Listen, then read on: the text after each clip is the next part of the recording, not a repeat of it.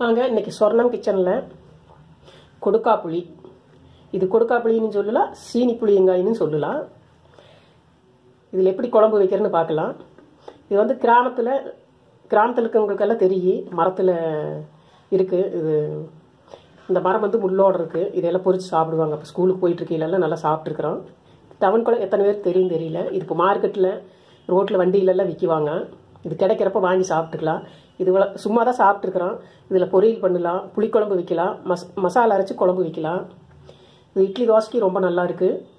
சப்பாத்திக்கு வச்சுக்கலாம், சப்பாத்தி சாதத்துக்கெல்லாம் ரொம்ப நல்லாயிருக்கு. இது உடம்புக்கு ரொம்ப ரொம்ப நல்லது. இது வாங்க இது எப்படி செய்யறதுன்னு பார்க்கலாம். தொளிச்சு எடுத்துட்டேன். இந்த ஒரு 200 கிராம் இருக்குது. இப்படி சும்மாவும் சாப்பிடலாம். பழுத்ததாக இருந்தால் நல்லா இனிப்பாக இருக்குது. இப்படியே சாப்பிட்டோம்னா கொஞ்சம் துவர்ப்பாக இருக்குது. இது என்னென்ன தேவை எப்படி செய்யறதுன்னு பார்க்கலாம்.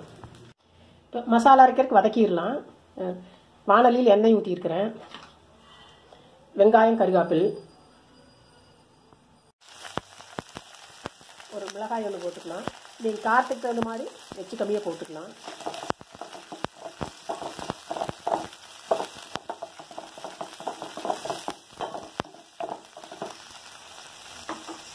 நல்லா வதங்கிட்டு வெங்காயம் வதங்கிடுது. கொத்தமல்லி பொடி போட்டுக்கலாம். இந்த பொடி சீரகம், மிளகு, வரமிளகாயும் போட்டு அரைச்சிருக்கிறேன். இதுலேயே கொஞ்சம் காரம் இருக்குது. இந்த கொத்தமல்லி தூள் தேவையான அளவு போட்டுக்கலாம்.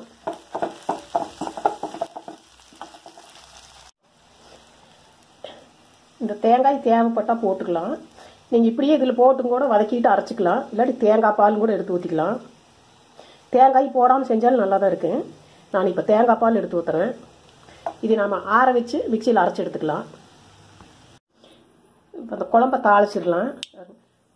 பாத்திரத்தில் எண்ணெய் ஊற்றி காஞ்சிடுது. கடுகு போட்டுக்கலாம். கடுகு, சின்ன வெங்காயம் ஒரு 10, தக்காளி ஒன்று கட் பண்ணி வச்சுருக்கிறேன், கூட கருவேப்பிலை.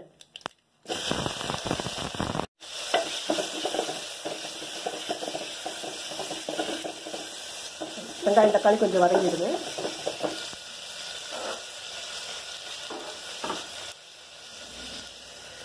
நாம் இந்த கொடுக்கா புளி போட்டுடலாம்.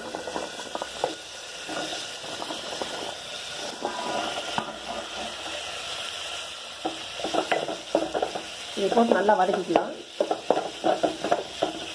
ஒரு 2 நிமிஷம் நல்லா வதங்கிட்டேன். இந்த காய் நல்லா வதங்கிடுது. மஞ்சள் பொடி போட்டிருக்கிறேன். அரைச்சி வச்ச மசாலா ஊற்றிடலாம்.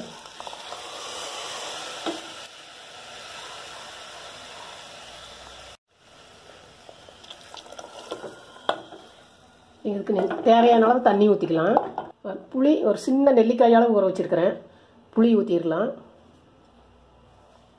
தேவையான அளவு உப்பு போட்டுக்கலாம்.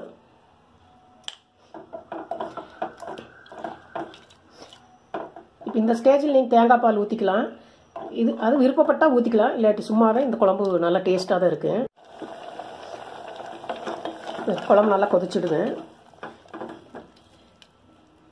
இந்த காயெல்லாம் நல்லா வெந்துடுது. நான் தேங்காய் பால் ஊற்றிக்கலாம்.